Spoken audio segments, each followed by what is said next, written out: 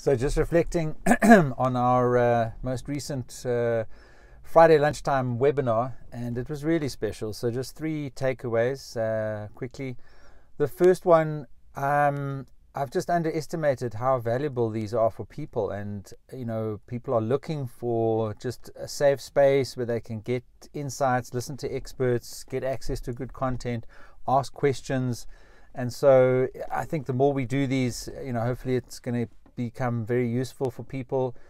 We've had Pretoria University, Wits, Nelson Mandela Bay, lots of universities in South Africa, and once again the last one was very well represented. So the first takeaway for me from the last webinar is just I'm going to keep doing these. It just sounds amazing. The feedback sounds amazing. In fact, one lady sent me a message after the webinar to say, and her first line was wow, wow, wow, all in caps. So I really appreciate the feedback. And then just two other takeouts. One was in the webinar, I asked people just to put some questions and indicate what they were struggling with and where they needed help, etc. And one lady said that she was struggling with procrastination, and she had exams coming up next week. And I was interviewing Dr. Jeff Chen, and he's got 2 PhDs and he lectures at a business school. So I said to Jeff, come on Jeff, let's coach Cara right away in this webinar and give her some value to help her with her procrastination. So he did a bit of coaching, and then I also took the opportunity to do some coaching, and I asked her to burn her boats. And this is a principle that we'd learned in one of the previous webinars about getting things done and overcoming procrastination.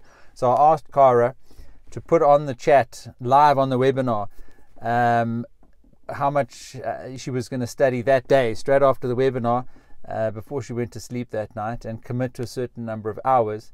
And she did that. And I don't know whether she got through that number of hours, but she was very grateful for it, and I think hopefully everybody else learned from it. So Cara, good luck for your exams next week, and I hope you got those hours of studying in. And then the third key takeaway for me from the webinar, when myself and Jeff were just discussing his thoughts on postgraduate studies and linking that to the world of work a little bit, which certainly based on the questions is very important for people. So trying to understand how much value they're going to get in their career from doing postgraduate research, and is postgraduate research seen as a backup plan if you can't get a job, for example, or do you risk getting overqualified, etc. And Dr. Jeff really provided us with some very good insights about that, and he obviously sees hundreds of MBA graduates coming through the business school every year. So go check out the webinar if you want a little bit more detailed insights there. But ultimately I was encouraged by his thoughts that we will always need rigorous postgraduate academic level study, and it may not be that one thing that lands you a promotion, but it certainly will be something that defines you and gives you a lot of depth in what you have to offer and in your field. So go check out the webinar with Dr. Jeff. It'll be on the channel, and hope to see you in the next one.